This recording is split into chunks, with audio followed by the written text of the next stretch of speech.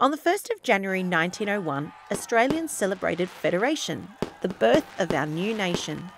But the history of this continent dates back to well before Federation. For over 60,000 years, Aboriginal and Torres Strait Islander peoples have lived on the Australian continent and practiced traditional cultures, languages and systems of government. From the late 1700s, British colonies were founded on the continent. These 6 separate British colonies operated like 6 different countries. Each one had a parliament to make laws and their own defence force. They all charged different taxes and tax goods brought in from the other colonies. There were different postal and railway systems which made communication and travel across the continent very difficult. However, each colony was still under the authority of the British Parliament. The people living in these colonies began to identify themselves as Australians and started to think that the colonies would work better if they united as a nation. They felt a national government should look after things like defence, trade, immigration and foreign policy. During the 1890s, representatives from each colony met to create a set of rules for how this new nation would work. These rules would become the Australian Constitution. In 1899 and 1900, eligible voters in each colony participated in referendums.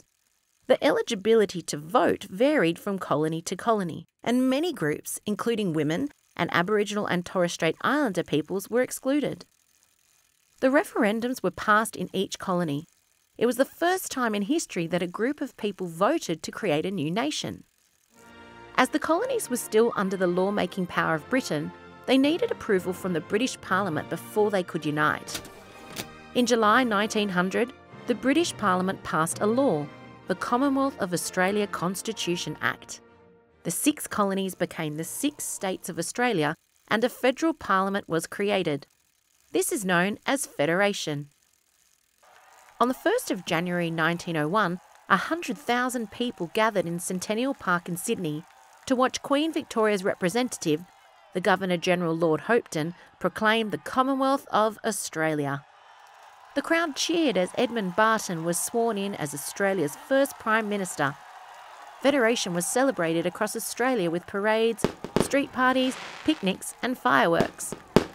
On the 9th of May 1901, the first federal parliament was opened in a ceremony at the Exhibition Building in Melbourne. For the next 26 years, federal parliament met in Victoria's Parliament House. In 1927, it moved to the new Australian capital, Canberra. To this day, the Australian Constitution provides the basic rules for governing Australia.